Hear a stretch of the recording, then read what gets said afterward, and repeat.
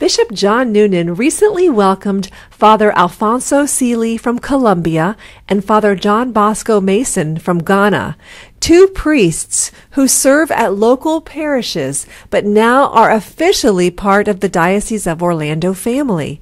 They have taken an oath of allegiance to Bishop Noonan to serve here permanently during a ceremony of Incardination.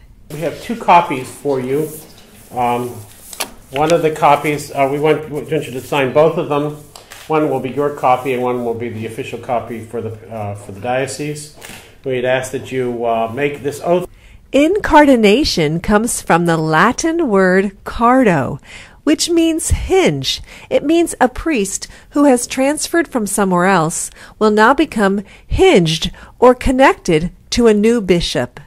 I, the undersigned Reverend John Bosco Mason, am fully conscious of the requirement of Canon 269, which declares that whomever is incarnated into the diocese other than that of his ordination must declare his intention to be ascribed permanently to the service of this diocese.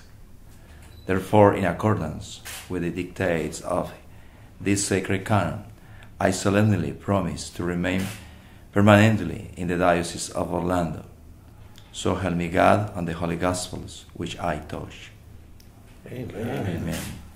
This is the day the Lord has made, so let us rejoice and be glad. Amen. Amen. Amen. Amen. And thank John, you, Bishop. Thank you. Thank you. Thank you so much.